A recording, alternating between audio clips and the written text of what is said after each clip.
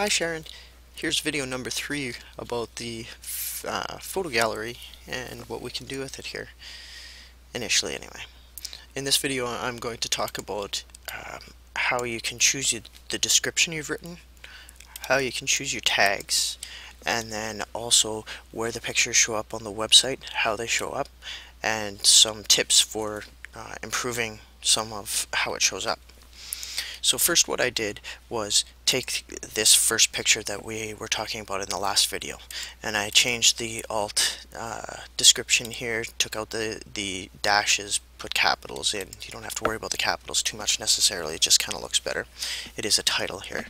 And then this description, I just went in here and typed something. So basically I'm saying that the woman in here, her name is Shirley Fastpicker, and she's showing us that when it comes to the question of where to pick blueberries, the Ontario forest surrounding Pine Sunset Lodge is the answer. New paragraph. Shirley came back from a relaxing walk through the woods surrounding the lodge with 2 full pails of big fresh blueberries and a big smile too. If you're not sure where to pick blueberries when you're at our lodge, ask us where the nearest patch is or check behind cabin number 5 because there's usually a few around there. Okay, and then I put in some tags: Pine Sunset Lodge, Ontario camping, Canada, Ontario, fishing trip, blueberries, picking blueberries, where to pick blueberries. Okay, so then I saved that information. Now let's look at what it looks like on the front of the site. Okay, we have 2 places that things show up. I'm going to disable one of them after this video because it's broken, but I'll show it to you, and then the second one I'll show you is going to remain there for now, but we can also disable it if you want. So the first one is down at the bottom of the posts here.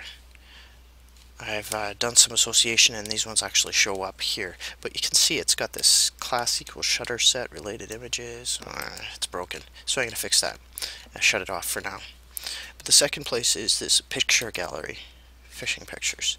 So if you go into there, now you can take a look at the picture and how it looks with the information that I put into it.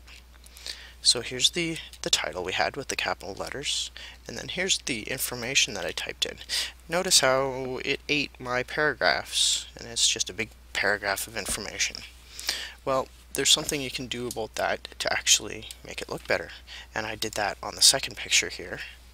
If we just go through to it and load it, beautiful lake sunset, and I fixed it a little bit. So this one actually has links, and this one has paragraph spaces, and if you wanted to, you could put the H1 tags, the H2 tags. You could do the whole SEO presser thing on this if you wanted to, but I'm just doing a really simple one here. So you notice back here, this one had just regular text. Now if you look at this one, it's got some HTML here. Now this isn't meant to scare you, it's really easy to do, so all we're going to do is go into making a new post. We don't actually have to save this post, we can delete this later on, but all we do is go into here, paste the text that we wanted to do, or type in the text we wanted to do, set up our links, and then as an extra step, mark it all, and then hit this button here which is indent. Okay, this is to make sure that the paragraphs actually stay in place. Now you have to make sure you're doing this in your visual thing, which you normally do your posts in. You can put pictures in here, you can put links, you can do the full SEO presser keyword work if you really want to, but for these kind of things it's not necessary really. Okay, so then we go into HTML, and this is your code. This is what you want to copy, no matter how big it is for your stuff, and then you put it back into here and paste, and when you save it, then it comes out looking like this. Okay, so it looks much better.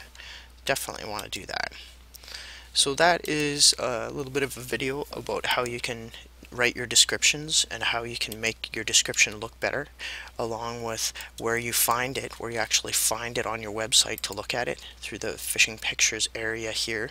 This is the one gallery. If you add another gallery, it won't show up here by default. I can show you in another video how to add that, but for now just keep on adding to this one gallery and we'll go from there. Talk to you later.